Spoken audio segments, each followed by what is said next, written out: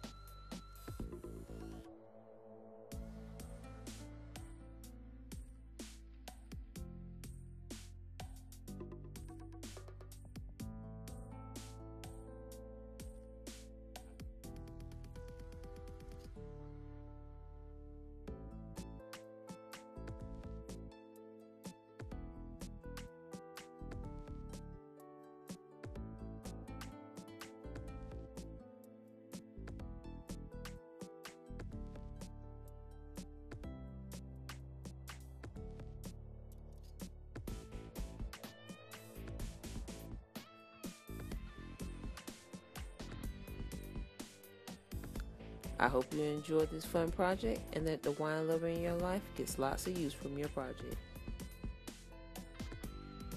Thanks for watching, and make sure to like and subscribe.